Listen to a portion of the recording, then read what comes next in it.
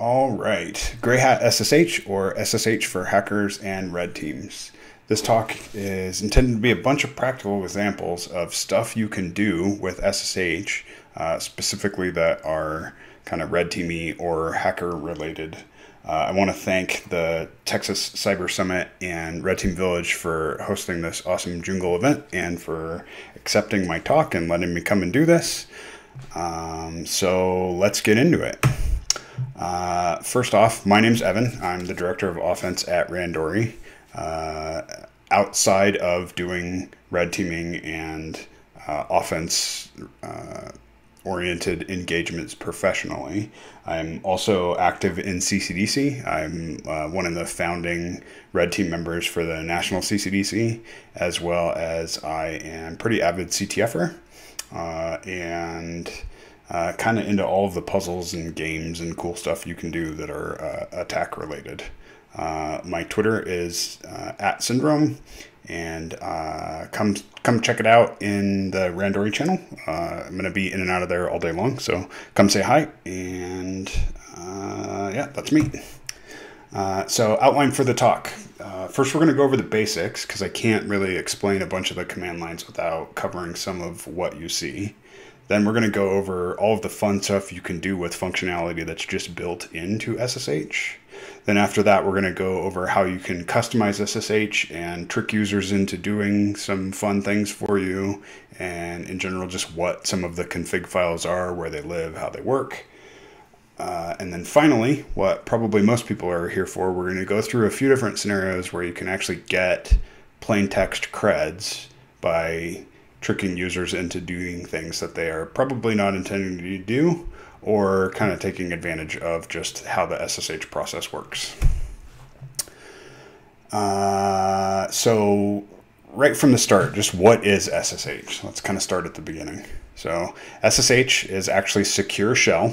It is both the daemon and the client. So there's an SSH service that runs on a server, SSHD. That would be the daemon side. And then the client, which is the command line utility or the GUI or some other client side that speaks SSH that lets me connect to that server and do this functionality. The most common SSH that you're going to run into is OpenSSH, but there's also Dropbear, WinSSH. There's a bunch of different libraries that implement SSH. It's actually pretty common. Originally SSH was intended to replace telnet and RSH, which were both remote administration tools that were plain text. That's obviously problematic if you're connecting to something over the network in plain text. It's really easy to see what's going on and steal passwords, sniff things, etc. So SSH is used to remotely administer systems. It's a replacement for telnet and RSH. Additionally, you can use SSH to upload and download files. Everything's encrypted, which is the goal, right? Make sure that we can securely administer these systems. And the way the SSH protocol was implemented, there's a bunch of encrypted channels that you can open and close. And this allows additional functionality, such as port forwarding, X11 forwarding, and then, of course, the full PTY shell that you get. That's exactly like you're running on the system console. You can do everything that you could do on the console, VI, sudo, control C, all that kind of stuff. And you don't have to worry about your session getting killed or anything like that. So the next obvious question I hear people ask is, well, why is this useful for an attacker? I'm always going after anything that can be used to remotely administer systems. So anything an admin can do, I probably also want to do. So that remote shell access is huge. Port forwarding here is super useful. We'll see some examples of how I can use that to get around network security controls. Downloading and uploading files is kind of obvious. And then the fact that the whole thing is encrypted, while it does protect administrators and people wanting to access systems from getting their information sniffed.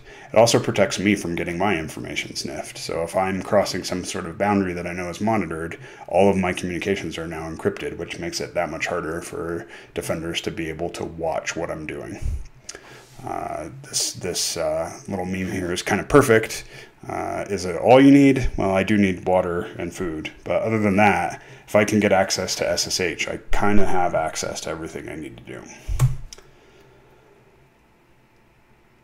I just want to call out here, so the SSH clients, right, that you're going to run into commonly are OpenSSH is the one you're going to run into in almost all of the Linuxes. Some of the smaller embedded systems use a thing called Dropbear, and there are other SSH kind of GUIs. And then for Windows, most of the time you're going to see what's called PuTTY, which is the GUI, and then produced by the same people that make PuTTY is a command line tool called Plink, that is very similar to the Linux SSH command line tool, in that a lot of these arguments, either the command lines are actually the same or it can do the same functionality that we'll be going over here. And then additionally, we're going to go over some stuff that you can do with a Python project called Paramiko, which is a pure Python implementation of both the client and the server side of the SSH protocol. One thing to point out here is SSH is also great because it's really easy to enumerate.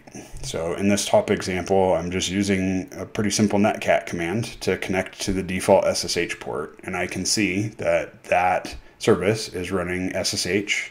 It's the 2.0 version of the protocol. It is the OpenSSH server 8.3, and this is running on a Debian system. Since SSH is so simple to enumerate, there is all sorts of awesome scripts, and one of those that I'm showing an example here of is nmap, where we're running the discovery scripts. You can see kind of the same information we got from netcat, that there's a banner, all of the information for that, and then it's also going out and enumerating all of the different algorithms that SSH supports for doing the encryption, compressing, etc. So that's kind of the what is SSH. Now let's go over some of the basics, or how you use SSH. So the first example here is how I use SSH to just connect to a remote system. So let's say I have Bob's password, or maybe I am Bob, but more likely I have Bob's password. So here, and Bob has an account on 10.10.10.10. So here I say I would like to SSH from my local system to connect as Bob to 10.10.10.10. So that pretty straightforward, SSH Bob at 10.10.10.10. And then I have a full shell, and I can run who am I, and you can see who I am. I can run any command that Bob has access to run. The next example here is me running a single command. So this is connecting out as Bob to that same server, running who am I, and then I'm just back on my local system. Now, why is that useful? Well, in the top example, if there's someone watching this system or logged into the system and they are watching who is logged in, for instance, there's a command called who, we'll show you all of the users that are logged in, they're going to see Bob log in. They're going to see the IP address that Bob logged in from. And they might say, hey, why is Bob logging in at 2 o'clock in the morning from some IP address in AWS? That doesn't seem right. And then they're going to catch me, and I'm going to be really sad. So one of the things I can do here, now this isn't foolproof, but it does make it a little bit harder. If I just run these one-off commands, then someone has to run that who command at the exact time that my commands are running. Or there are other commands they can watch, like last and that kind of stuff. But the real takeaway here is this doesn't just show up in who, and you don't, unless you're looking at it at the exact right time, you don't even see the in netstat. You can't even see that there is a connection established. So this is kind of a bit of a OPSEC thing you can do to make it a little bit harder for defenders to find you. Next up, we have copying files. So there's all sorts of reasons why you would want to get a file onto a system or get a file off of a system. But here are just a couple real basic ones. So I'm going to use the utility called SCP. So this is secure copy. And I'm going to SCP from my system, the file called malware. And then I'm once again connecting as Bob to 10.10.10.10. And I'm going to store that file in the super non-obvious, not malicious looking at all path of bin not malware. So I'm putting this in a folder that Bob probably runs executables out of, and you can tell it's totally not malware because that's what it says. In the next example, from my local system, I want to copy a file from the remote system that Bob has access to. And I didn't actually say this at the beginning, but the SCP syntax is SCP source and then destination. So in the first example, it's SCP, source is the malware file on my local system, and then the destination is the bin not malware as Bob on 10.10.10.10. Here in the second, back to the second example, same thing, it's still source and destination. So I want to copy from the remote system to my system. So I want to copy from Bob at 10.10.10.10 etc secret sauce to my local system in loot secret.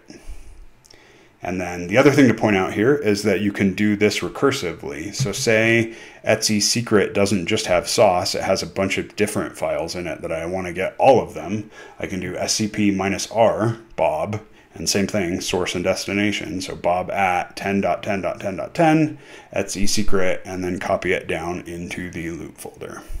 And there's actually two ways here to copy SSH that come kind of by default here. So I'm going to go through the other example here, which is SFTP. So this is, just like the other one is secure copy, this is secure FTP. So this is actually a different mechanism. If you get into the SSH protocol, SFTP actually does this a little differently than what SCP is doing. But kind of how you use this is you SFTP Bob at 10.10.10.10, and then I want to get from /secret sauce to /loot secret sauce. So that is from the remote system to my local system. And then in the next example is uploading a file. So I'm going to put from artifacts on malware on my system to not malware, because that's totally secret and no one would ever catch that. And then just like in the previous example, if you want to do something recursively, it's a little different. Like I said, these are SFTP and SCP are implemented a little differently, so the command line options are slightly different. This is -R. I don't know why they didn't use the same.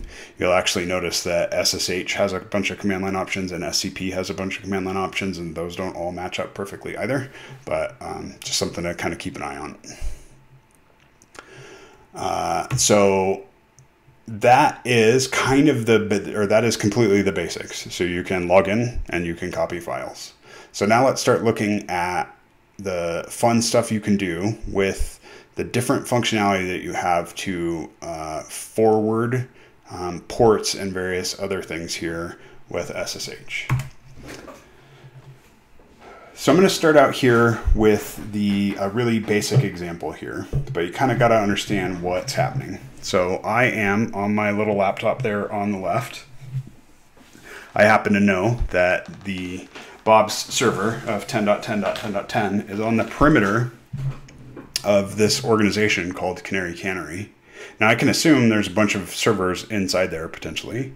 So I want to see what's actually going on inside that network. So unfortunately there's a firewall that's blocking me. I can only see this one system, but maybe from that system I can see other things.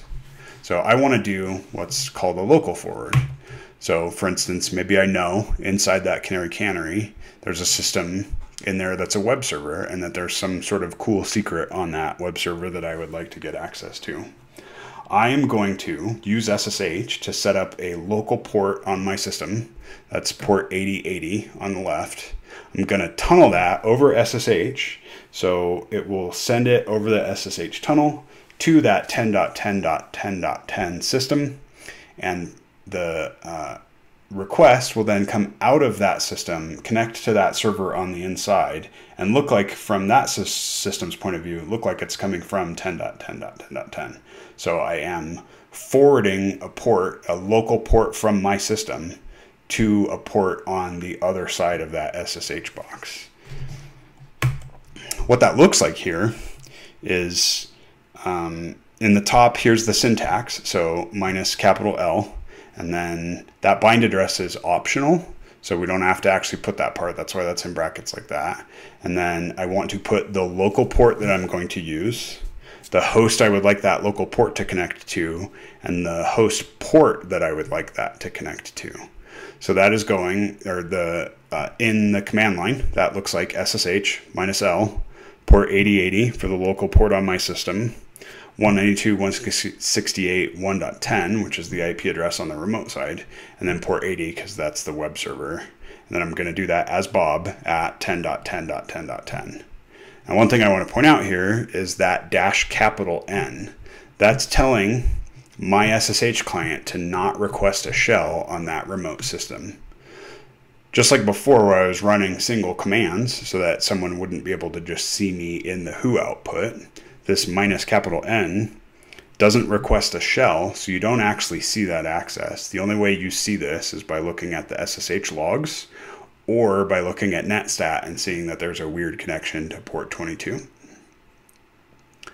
Once I have established that connection, so for this example, I just kind of run it in the background with that ampersand, and now I can connect to port 8080 on my local system and make an HTTP request just with curl for this example and grab that secret.txt. And then, as is kind of always how it works for the red team, we win. That's super neat, right? That I can go to one system in there, right? I've bypassed a firewall. That's pretty great with kind of minimal effort. But I don't want to do that for each of these systems. There's all sorts of systems back behind there. I don't know what they were all doing. And if I have to set up this for every single port that happens, I'm going to be sad and be typing quite a bit. So luckily, SSH has thought of that for us and given us this dynamic port forwarding feature. So I can set up with one SSH command on my system a SOCKS proxy, which is SOCKS is just a TCP forwarding protocol. So I can set that up so that on my system there is a port. I use 1080 generally because that's kind of the default SOCKS proxy port. And I can set that up, tunnel that just like the local forward did through that SSH tunnel over that SSH server, and then connect out to any of the systems that are on the other side of that SSH server. So I'm going from, if I connect to this 1080 with something that knows how to speak the SOCKS protocol, all of my connections actually wind up coming out over here, and I could connect to all of these different servers on their TCP ports and browse whatever they have. So for instance, a lot of times when I'm doing engagements against an organization and I don't know anything about that organization, I'm going to be looking for wikis or other sources of information about that org so I can figure out what their password schemes are and all that kind of stuff. So it's really useful for me to be able to, instead of just running curl, maybe point a browser at one of these web servers and get access to the information that is on the other side of there. So what does that look like? From the command line, it's actually easier than the other thing that I was doing, in that I just need to use -d, so dynamic, right? And then same thing, the bind address is optional. I don't actually have to say that. And then the port that I want to open up on my system, and then tell it where I'm connecting to. So this is SSH -d, 1080 is the port. Like I said, that's a pretty common SOCKS proxy port, and then Bob at 10.10.10.10. And then on my system, I will see 1080 as a port that is open. And say I want to use my browser. So this is an example of how you would configure Firefox to use a proxy like that. Chrome can also, pretty much any web browser can use proxies like this. But for Firefox, just for simplicity, you can go to Preferences, Network Settings, and then you select manual proxy conf configuration here, and then you tell it, hey, this is a SOCKS proxy, this is the port there, it's on my local host, and this is on 1080. And then just the default here is SOCKS 5. I leave it at this. SSH can actually do SOCKS 4 and SOCKS 5, but SOCKS 5 is kind of the newer and does some cool stuff for you, like DNS resolution and that kind of stuff. So now, once this configuration is set, anything I try to go to in this browser will actually go through this system here and come out, or sorry, this system here and come out over here so that you can see that traffic and get access to all of these systems that are here behind this firewall.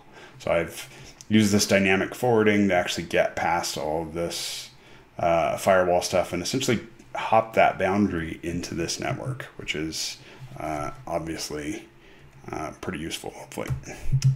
And then, so that's cool. I have a browser doing it, but maybe I have all sorts of other tools that I want to be able to do, like, I don't know, something with Metasploit or some sort of craziness. One of the other things that you can do here is there are a few different tools, but I like to use this proxy chains tool. It's pretty easy to configure. So proxy chains has a configuration file. Same thing here. There's a proxy list. I just tell it, hey, do SOCKS 5 to localhost at 1080. And then I can here run proxy chains bash. Now that's going to drop me into an interactive bash shell. And then anything I do in that bash shell will also be sent out over that proxy. So I can use curl, I can use my netcat, anything that's going to talk TCP. You can do proxy chains and just individual commands, but I find I actually like to just have a shell that's just everything's forwarded. Proxy chains is doing that by kind of hijacking the networking of any of the protocol or any of the binaries that run and injecting the proxy part of that to speak to that proxy for you. So if you do have something that's like a statically compiled binary, it's probably not going to work. But for most things, this will work out pretty good. So that's local forwarding and dynamic port forwarding. That's pretty neat, but maybe say I need to get outside. So let's say this time I'm actually inside of Canary Cannery. Maybe I fished someone and I have access to this server here on the right. And they have really good egress filtering, so I can't actually get to the internet, and I'm just completely blocked here. But I can get to this 10.10.10 box where I have SSH access. So I want to download a file, say, on this system that I've compromised. But I don't want to just copy it up to the SSH server and then have it like on the file system so somebody else can find it or get caught in the middle of doing it. I just want this all to happen in one shot. So now I can do what's called a remote port forward. So from me on my box, I will set up where port 8080 on this SSH box actually forwards instead of this way, forwards this way. So if you go to port 8080 here, it actually comes and hits my box on port 8080. So anything that hits this can now hit my system. And then once again, I'll be bypassing that firewall, this time for the egress. So what does that look like? Well, thankfully SSH makes it kind of obvious for us. There's a -R for remote. And then same thing, bind address is optional.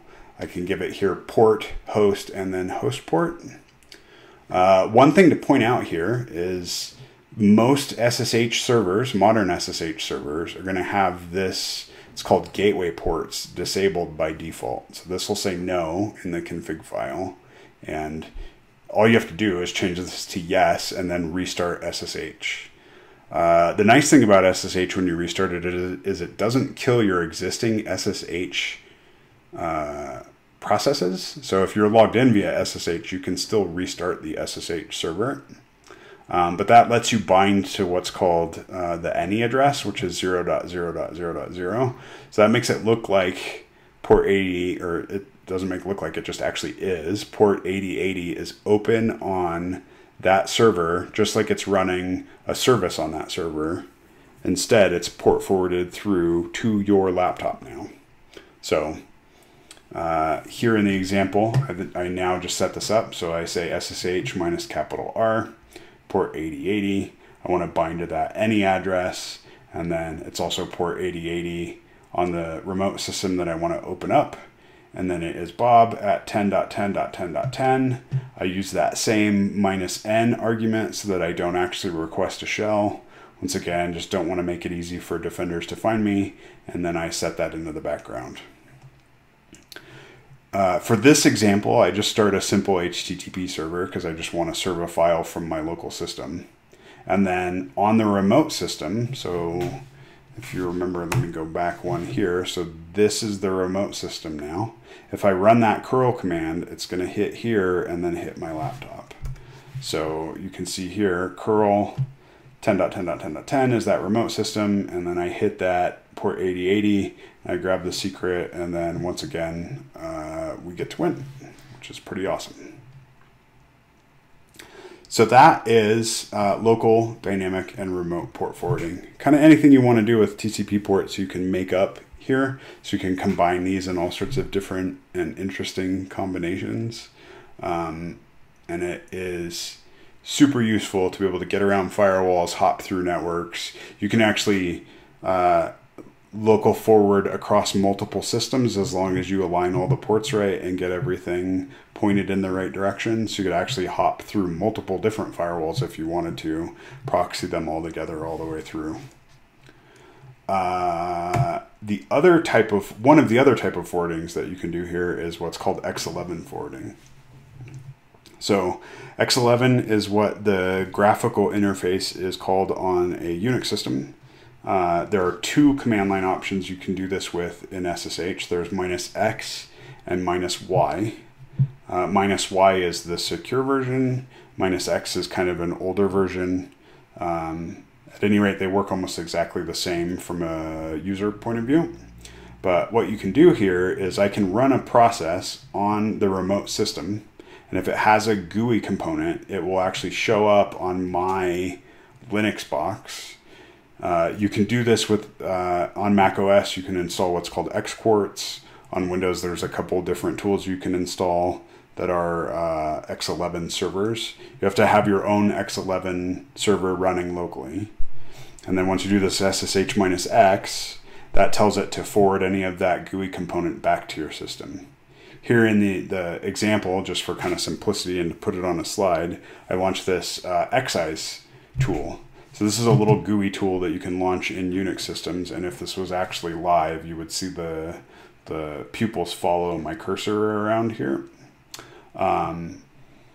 But why this is useful, there's a couple different use cases for this that are actually really, really useful.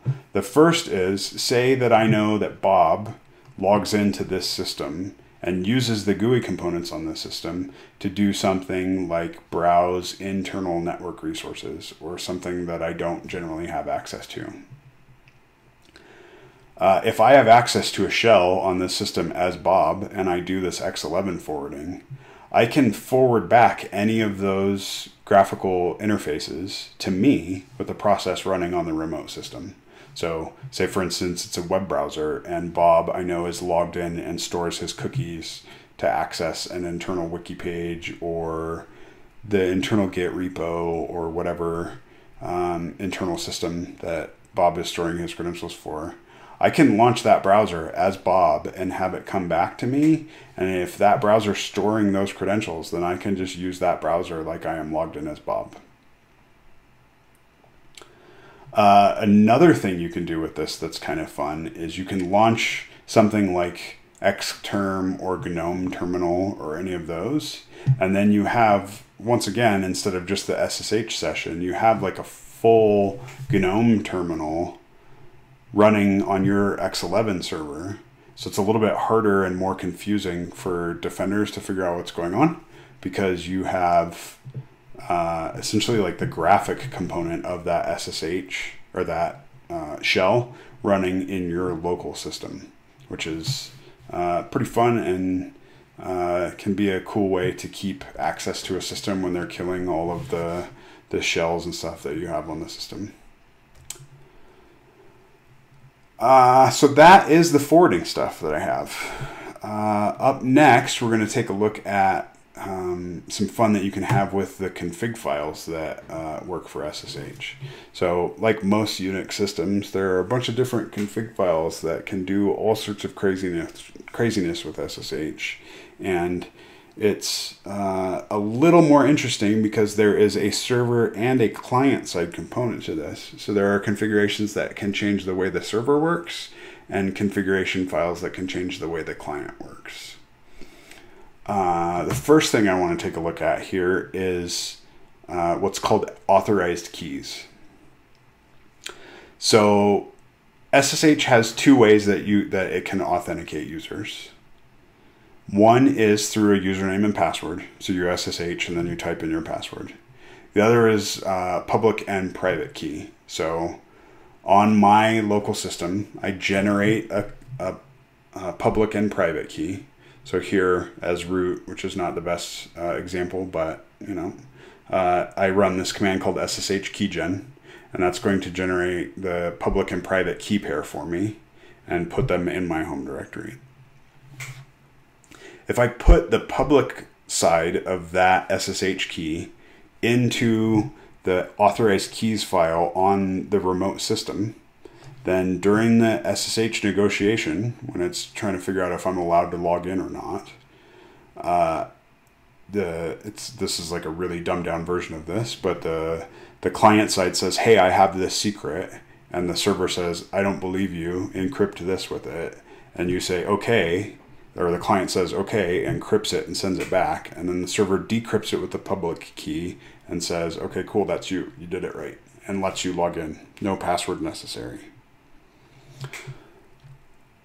This is very useful for a bunch of reasons. So say I am on the remote system as Bob because I fished Bob, or I got access to a web server that has a vulnerability in it, or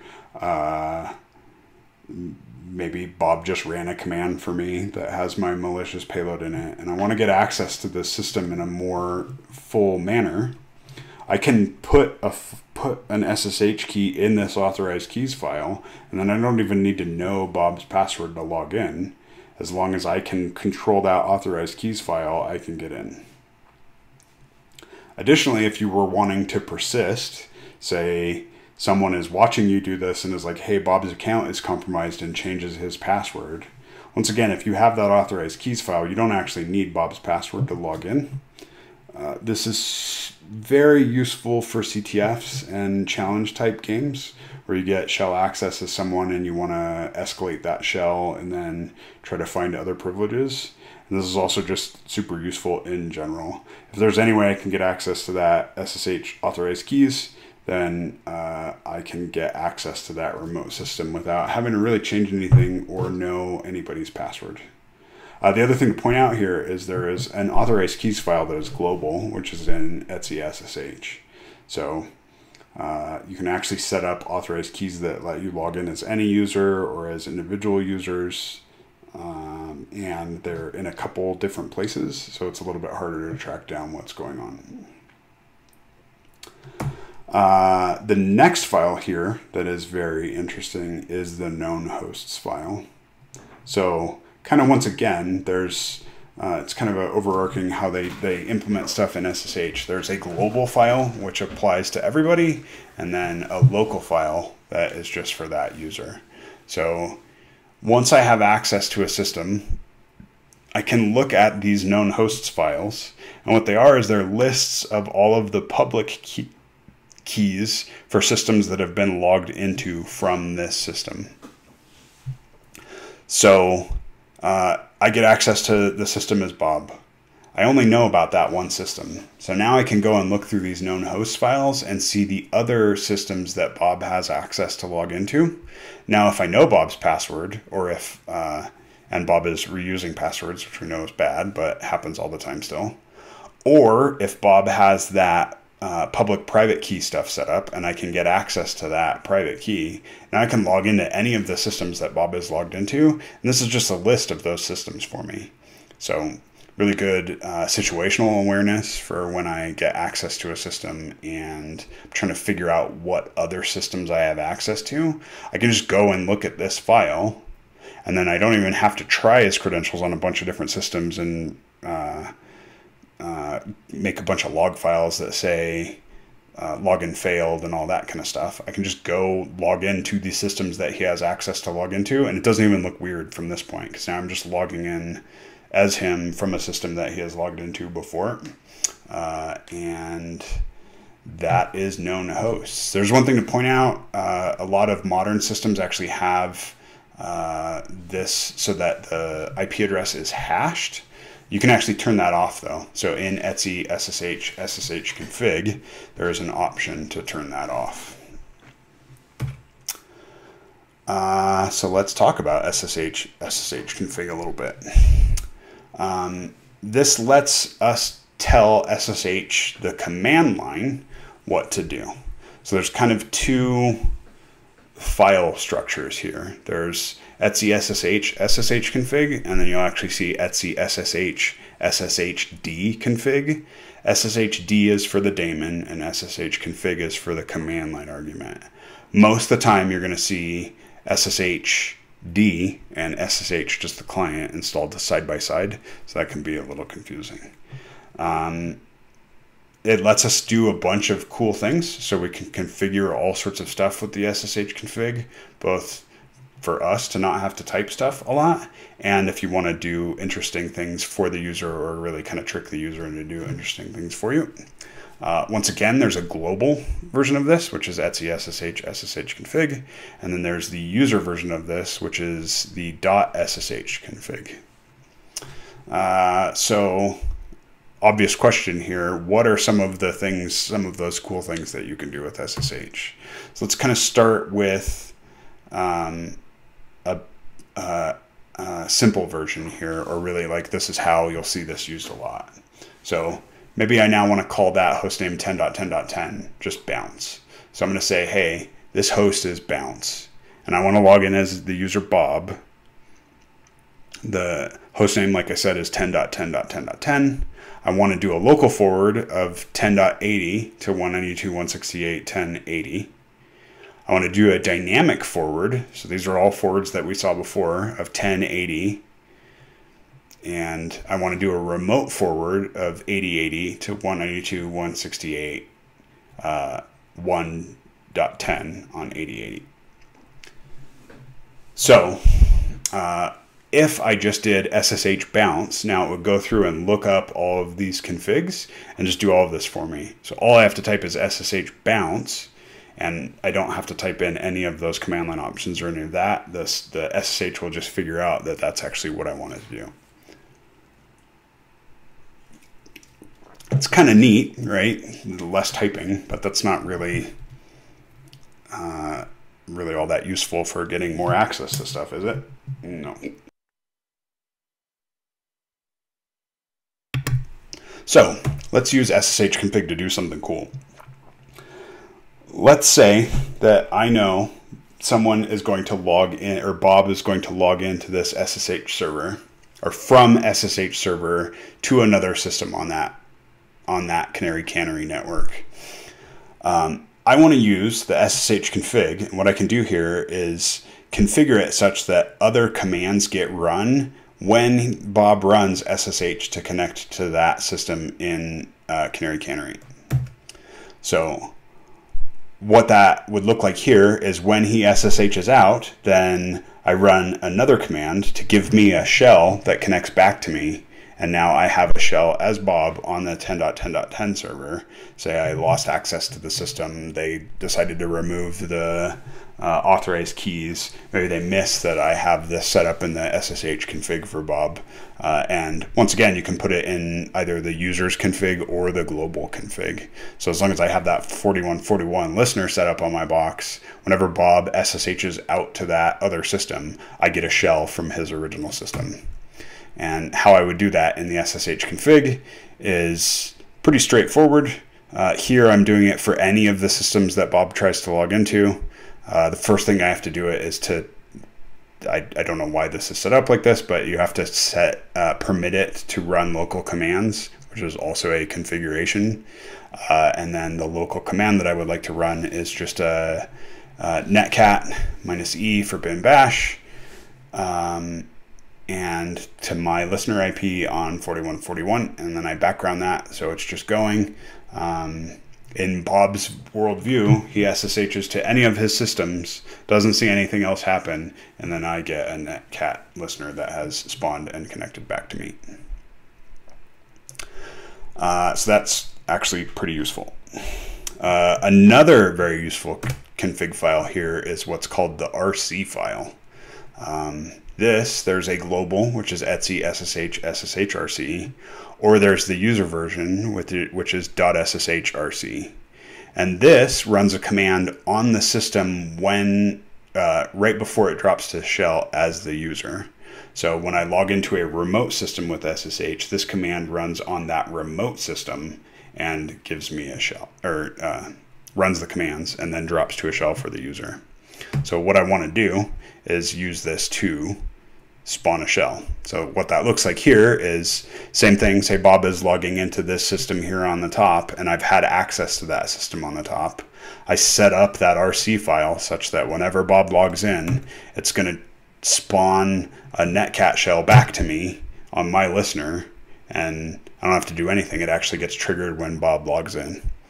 And that is also a pretty simple thing to accomplish, and that looks like this. So in the .ssh for whatever user, I just specify the command that I want to run, and then at the end I ampersand it. So when Bob SSHs via the blue line to that top server, then before Bob gets his shell, but blind to Bob, a shell gets spawned back to me as Bob, and then it drops into Bob's environment. So those are some of the cool things you can do with the config files. There's a bunch of other stuff you can do. I always recommend going and checking out the man pages and playing around with it. But let's get into kind of the fun here. So how would I steal creds? So now there's a couple different things that I want to steal creds from. Let's say up first, I know that Bob is SSHing to other systems in the network. I just want to know what his password is. Maybe I don't even want to spawn any more shells. I don't have access to any of those systems. He doesn't have SSH keys set up, anything like that. I just need to get what Bob's password is when he's doing this. There's actually a pretty fun way that I have done this in the past, and it works surprisingly well, which is I'm just going to make a little shell script. So this is kind of probably the most basic version of this. This is really just so I could fit this on the slide, but this actually would work if you wanted to do this. So where I'm putting this in user local bin, because I happen to know from the way Bob's environment is set up that this comes before user bin in his path. So I make a file that's just called user local bin SSH. I'm just going to go through this line by line real quick. So after the shebang, the first thing I'm going to do is when someone runs this is prompt them for the first argument to this file and then say password and try to get that password. And whatever they give me, I'm going to take the first argument and that password and echo it just into a file called temp.creds.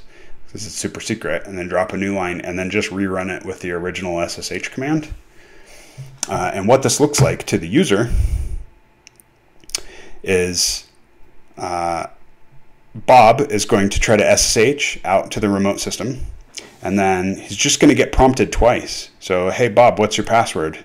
Nope, what's your password? And then it's going to look exactly the same to Bob. So you'll see, hey, welcome to whatever system he's logged in. And now if we were to exit that, then we can see in temp.creds we have Bob's password. So it's a pretty simple way, but super effective to steal the credentials for plain text credentials for a user. I don't have to crack anything or do anything crazy. Depending on how they have their path set up and all of that stuff that's going on, then just get plain text creds, and that's kind of always the goal. So the next scenario here that I want to go over is, how do I get creds when I know someone's logging into a system that I have full access to? So once I have full access to a system, you can't trust any of the processes or anything that's going on here. So this is one example of when I know someone is SSHing into the system that I'm on, I can use debugging tools.